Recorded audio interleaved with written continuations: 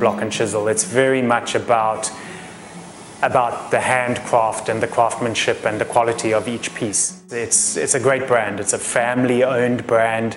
It's very still family-orientated. Everybody's involved. So it's very different from the way things work, and it's very unique. You know, each piece of wood is individually selected. So when we talk about making a table, you know, each of the elements the wood will be specifically selected by the craftsman. We do those sort of elements that make it unique to our style. So it's that sort of thing that makes Block and Chisel different and why we have an identity within the market.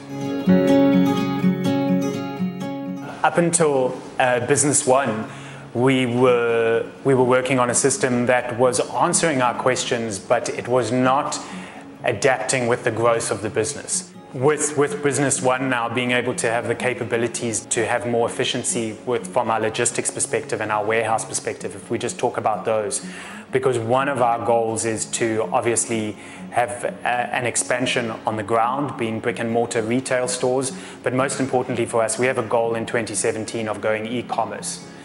And with e-commerce comes a lot of challenges. From a logistical perspective, being able to get those orders out once somebody's bought something online, as well as managing any orders that are coming through.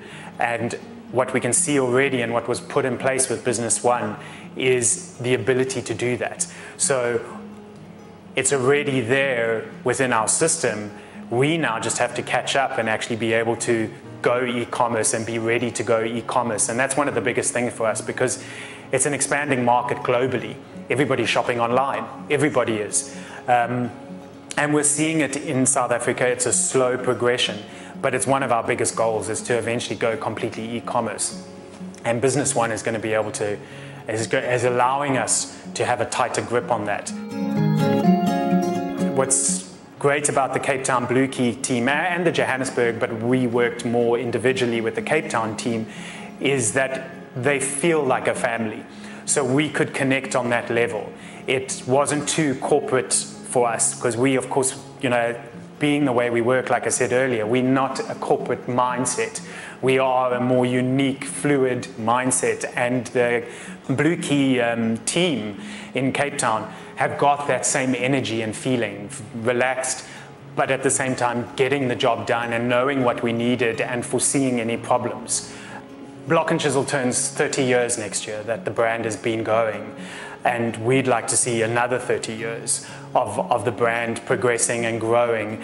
Business One has allowed us to not doubt that growth, so it's given us the scope to look even further into the future, and we're still going to be growing as a brand so that we can dominate the world.